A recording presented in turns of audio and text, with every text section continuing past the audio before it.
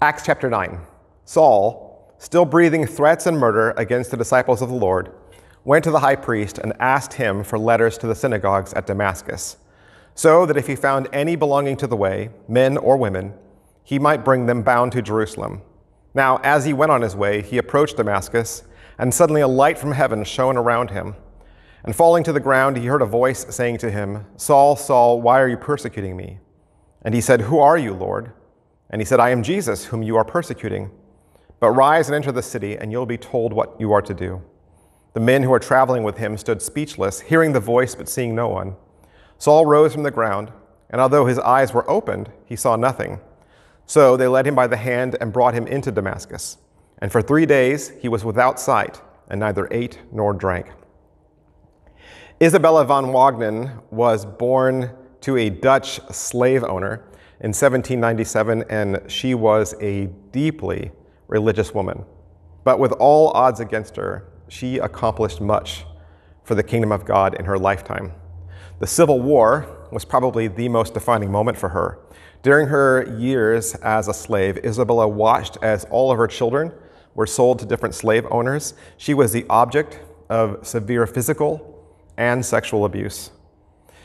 After a religious conversion in 1843, she held this mission that she was going to spread the word of God and to speak out against slavery. And so Isabella changed her name to Sojourner Truth. She chose this name because she believed that she was going to travel the land, be an evangelist, and show people their sins. She was also a champion for the Union. She spoke at meetings whenever she was invited. Her grandson, James Caldwell, joined the all-black 54th Massachusetts Infantry. And in 1864, she met President Abraham Lincoln. And she later met Andrew Johnson and Ulysses S. Grant. She became an advocate for women's rights, championed her people, and not only did she become a legend in her own lifetime, but many today consider her to be one of America's founding mothers. In the midst of her suffering, Isabella was transformed from a domestic slave to Sojourner Truth, a hero for every generation to come. And it's an inspirational story. It's a great story, but that was also a long, hard road. In 1962, Victor and Mildred Gortzel published a study of 413 people that they said were famous and exceptionally gifted, and they called it the Cradles of Eminence. They spent years attempting to understand what produced such greatness in people. What common thread was there that would make people just have outstanding lives? And surprisingly, the most outstanding fact was that virtually all of them, 392, had to overcome some very difficult obstacle to become the person that they were.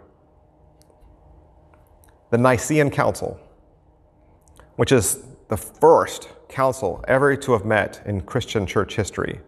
Several hundred leaders gathered to write the Nicene Creed and to discuss some controversial teachings. Listen to what one historian said about that group. Paul, bishop of Neo-Caesarea, had suffered from the frantic rage of Lycanus. He had been deprived of the use of both hands by the application of a red-hot iron, by which the nerves which give motion to the muscles had been contracted and rendered dead. Some had had the right eye dug out. Others had lost the right arm. Among these was Pamphinetus of Egypt. In short, the council looked like an assembly army of martyrs.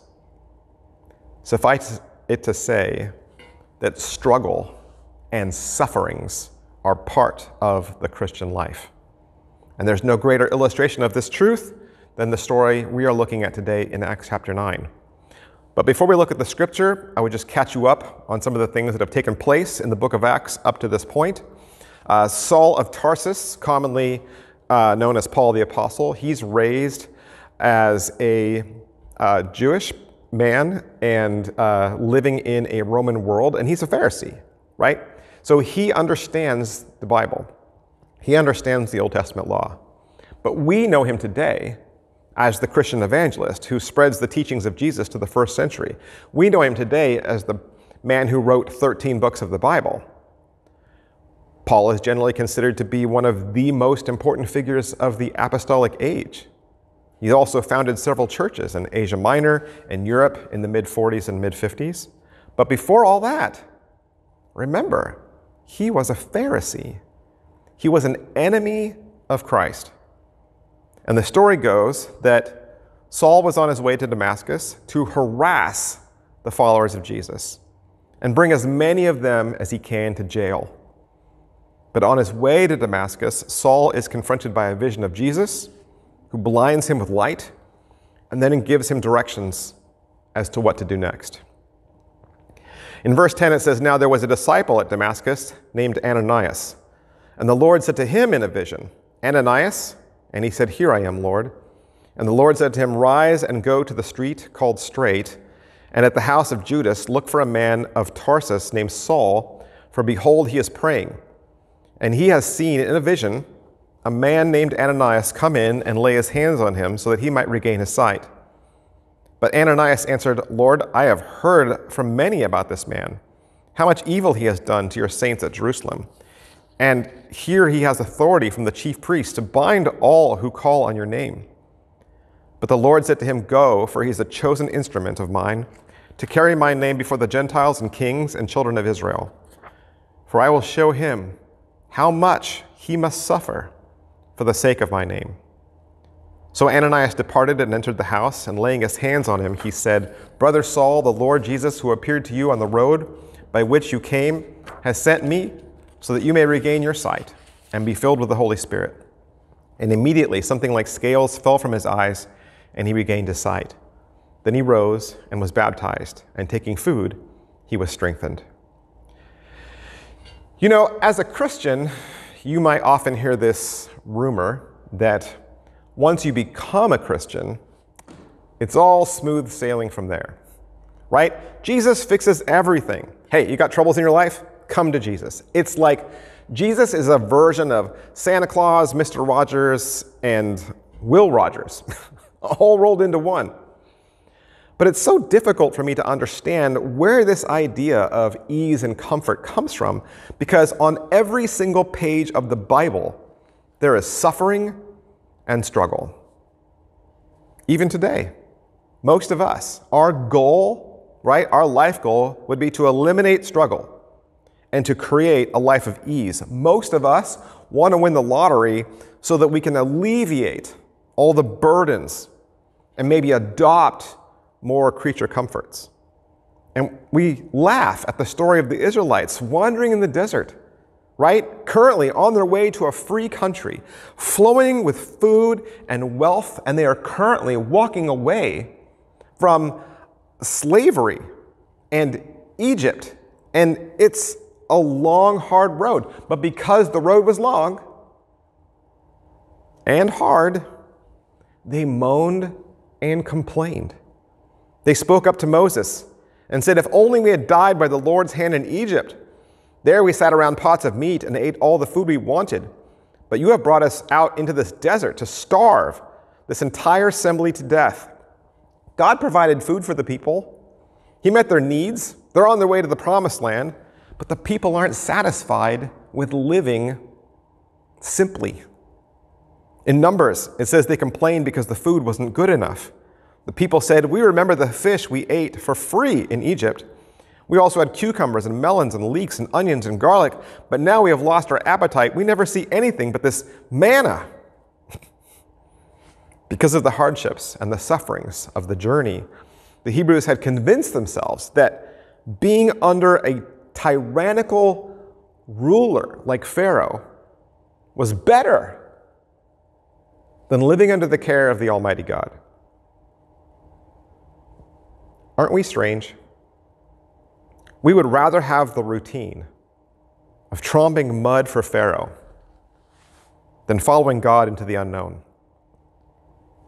And things haven't changed much, have they?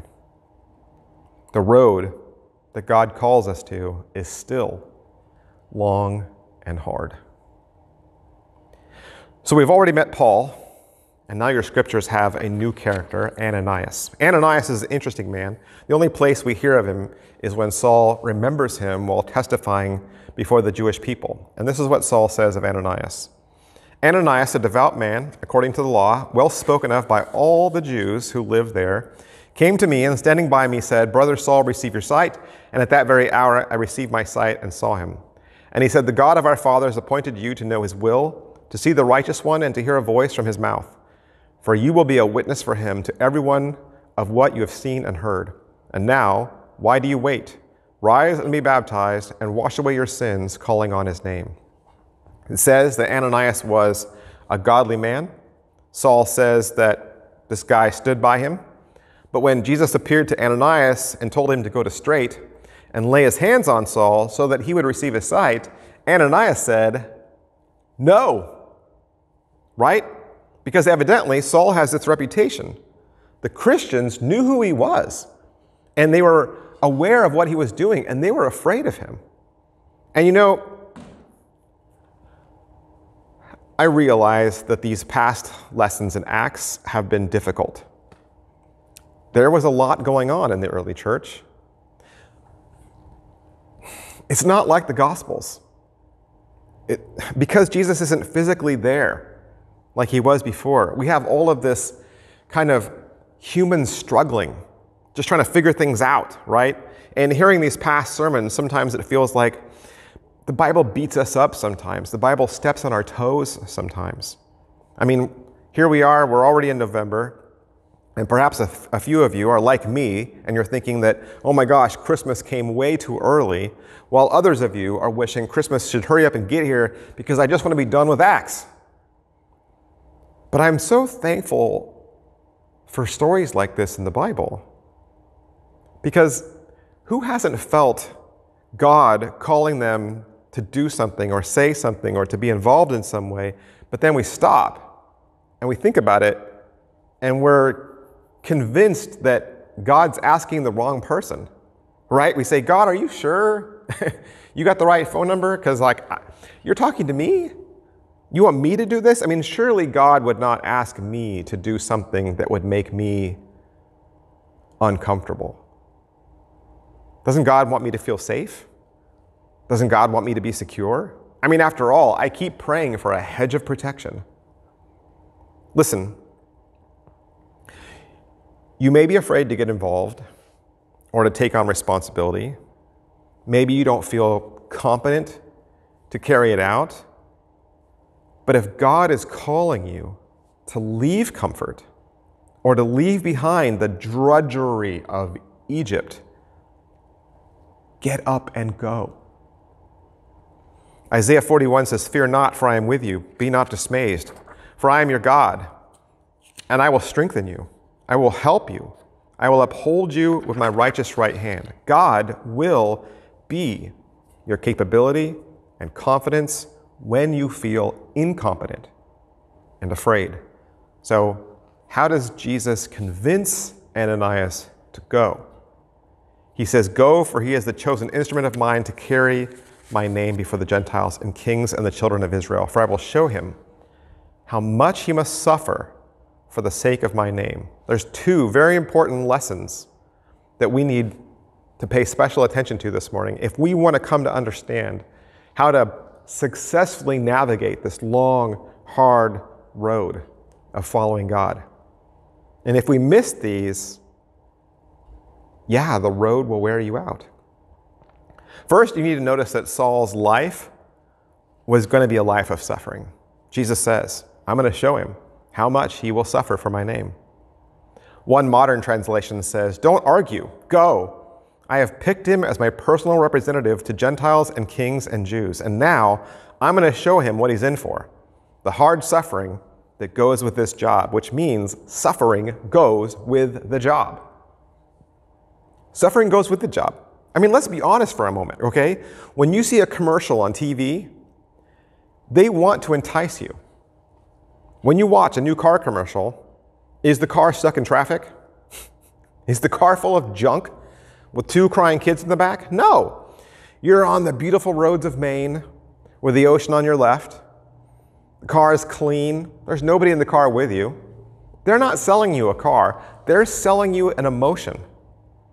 Jeans commercials, beer commercials, they all show the most beautiful people enjoying life. With this product, your life will be better and easier, and you'll even be more attractive. This is not the commercial that we get from God. This is not the sell we get from God. This is not his sales pitch. Jesus promises none of that. Jesus says, I have told you these things so that in me you may have peace, but in this world you will have trouble. The road is long and hard and difficult, by all means, but it still leads to God.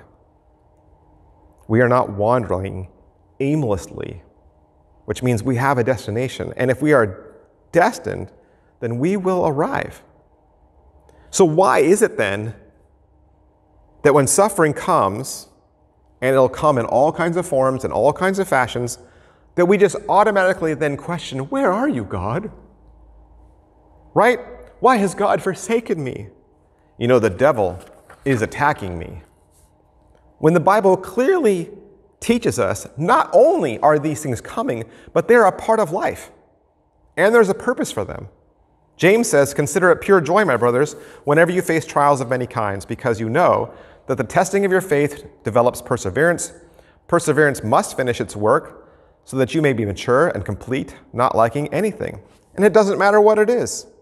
When we suffer persecution, whether it be sickness, poverty, death, turmoil, we too quickly rush to judgment and blame the devil. The Bible never says that. James says, consider it joy when you suffer, because it strengthens your relationship with God. King David struggled with his people, struggled with his former king, struggled with his own kids, but God had a purpose. John the Baptist, he knew persecution. God had a purpose. Paul, he had an affliction. Asked God to remove it. God said, hey, when you're weak, I'm strong. God had a purpose. Job went from rich to flat broke. Watched many of his family members die. God had a purpose. Mary watched her own son, who never did a single thing wrong, hang on a cross and cry out in agony. God had a purpose. Most of the Psalms were sung in times of difficulty. Most of the letters are written from prison. Most of the greatest thoughts of the greatest thinkers of our day passed through the forges of fire. Florence Nightingale, too ill to move from her bed, reorganized the hospitals of England. She was paralyzed. When trouble comes, stop blaming and instead keep walking the long, hard road. Stephen Hawking was one of the smartest people ever. But as most of you know, he had ALS, and it took his life in 2018. He was too weak to write, feed himself, comb his hair, fix his glasses. Everything had to be done for him. At the end of his life, he couldn't even speak. He once wrote, when one's expectations are reduced to zero, one really appreciates everything that one does have. When we come to the conclusion that we are not above suffering and struggle, and when we resign ourselves to the simple truth that we've been given life so that we can bring glory to God and nothing else, only then can we live with purpose. Only then can struggle and suffering be understood for what they are. They are opportunities for us to trust more in the Almighty God, more than we trust in ourselves. When we come to the conclusion that God owes us nothing, but that we are totally dependent on Him, even for our own existence, then we begin to travel the long, hard road. Suffering goes with the job that Jesus hired you for. It's no accident that Saul finds himself in the situation that he's in. Saul was chosen by Jesus, and I've got news for you. You were too. Now, you may ask, well, what difference does it make in how I perceive my struggles? It makes all the difference in the world. If I am simply struggling for struggling's sake, you can have it. I don't know about you, but I've never enjoyed struggling. I don't enjoy being ill. I don't enjoy being broke. I don't enjoy being persecuted or maligned or lied to. I don't really look forward to the aches and pains that come with age. So if I didn't know that I was chosen by God for the struggles I'm going through, or that he's going to see me through them, I would throw my hands up and quit. Isaiah 43 says, "Now this is what the Lord says, the one who created you, O Jacob, and formed you, O Israel. Don't be afraid, for I will protect you. I call you by name. You are mine." I know that I'm chosen by God. He knows my name. He's got my address memorized. And he's completely active in all of the intimate details of my life. So knowing that, my struggles then take on a whole new meaning. Because he has chosen me, my sufferings and struggles will be used by him to bring glory to his name. And if I continue to serve him, one day I will look back and see the meaning to it. One journalist writing about his retirement said this: "Contrary to what might be expected, I look back on experiences that at the time seemed especially desolating and painful with particular satisfaction. Indeed, I can say with complete truthfulness that everything I have learned in my 75 years in this world, everything that has truly enhanced and enlightened my experience, has been through affliction and not through happiness." So choose right now to be done with that old way of life. Choose right now to forgo an indulgent lifestyle. Choose right now to realize that persecution is a normal part of discipleship for every Christian. Remember that God is working his will in ways we cannot see or appreciate at the time. There's an old hymn that says, "Must Jesus bear the cross alone and all the world go free? No, there's a cross for everyone, and there's a cross for me." As we follow Jesus, we will experience more of the pains, more shame and hardships as we carry our own cross and follow him. Remember our story. Jesus told Ananias that Paul would suffer as a Christian. Well, if you skip ahead in the book, Paul lists out his trials in 2 Corinthians 11. He says, "I'm talking like a madman, with far greater labors, far more imprisonments, with countless beatings, and often near death. 5 times I received the hands of the Jews, the 40 lashes less one. 3 times I was beaten with rods. Once I was stoned. 3 times I was shipwrecked. A night and a day I was adrift at sea. 1 frequent journeys, in danger from rivers, danger from robbers, dangers from my own people, dangers from Gentiles, danger in the city, danger in the wilderness, danger at sea, danger from false brothers, in toil and hardship, through many a sleepless night, in hunger and thirst, often without food, in cold and exposure, and apart from other things, there is the daily pressure on me of my anxiety for all the churches." Paul endured hardship. So did Jesus, and so will you. Jesus said, "If they persecuted me, they will persecute you." By complaining or shrinking away from hardships or persecutions or criticisms or calling them the works of the devil, we are in fact nullifying something that God has called us to. Jesus said, "No servant is greater than his master." And part of growing into a useful servant is enduring suffering and shame. Because Jesus did. But don't worry. Love is long-suffering. Love has the ability to endure. You know, we mentioned Job earlier. Job said, "When I am tired, I will come forth as gold." We need to have that same outlook for all the different stresses that we face. I mean, just look at all the examples of your heroes and your Bible stories for inspiration. The book of Hebrews says, "Others were tortured and refused to be released so that they may gain a better resurrection. Some faced jeers and floggings, still while others were chained and put in prison. They were stoned, they were sawed in two, they were put to death by the sword. They went about in sheepskins and goatskins, destitute, persecuted, and mistreated. The world was not worthy of them." You and I will never experience any of that, right? God used those great pioneers to blaze a trail for us to follow. And allow God then to work in your life regardless of whether you can understand all that's happening. When we look at life From a more eternal perspective, it hopefully alleviates that stress and helps us to focus on God's will and not ours. What did Jesus command us to do? Love our enemies and pray for those who persecute you. Jesus says in Matthew, this may be the most difficult commandment in all the Bible. But we got to do it. Jesus prayed for his enemies from the cross. He said, Father, forgive them. They don't know what they're doing. Jesus knew. But people who persecute, they do it in ignorance. They don't even know they're doing it. So we need to learn to forgive like Jesus forgave. When Ronald Reagan gave his first inaugural address to the crowd, he made these references to the little simple white crosses that mark the graves at Arlington Cemetery. And he says, under one marker lies a man, Martin Treptow, who left his job in a small town barbershop in 1917 to go to France with the famed Rainbow Division.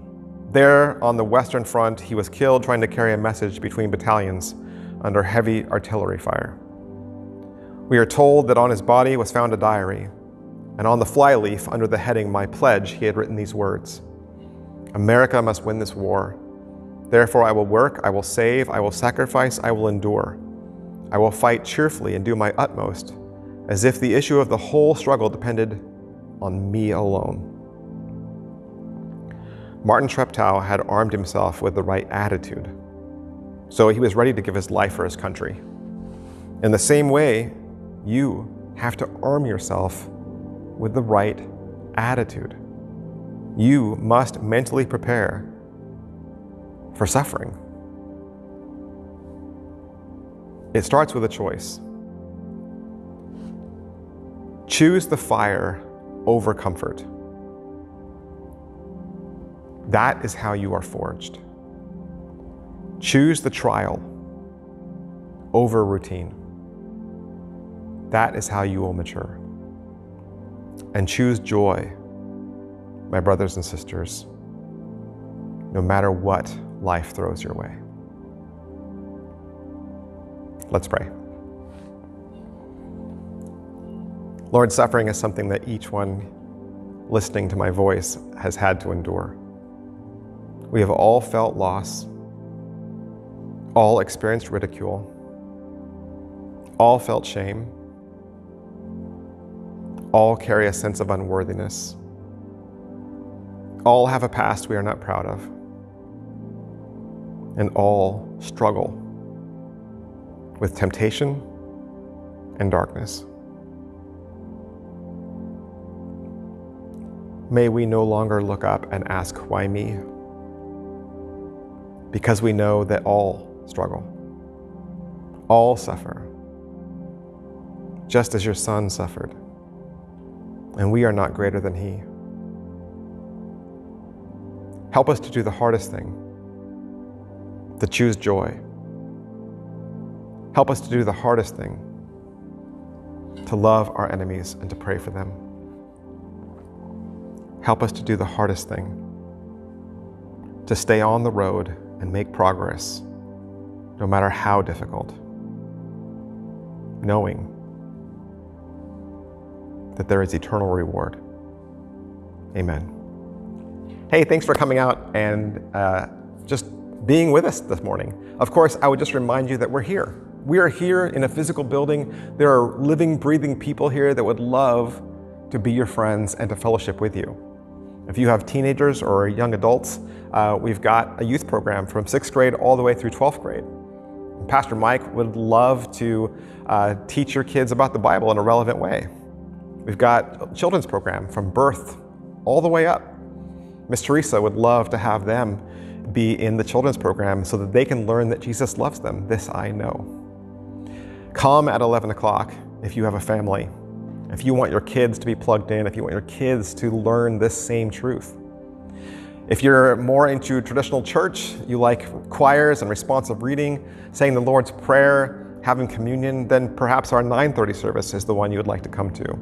Come and find other people that also grew up with church in a more traditional sense. Walden Community Church wants to be the church where you live. I'll see you guys soon.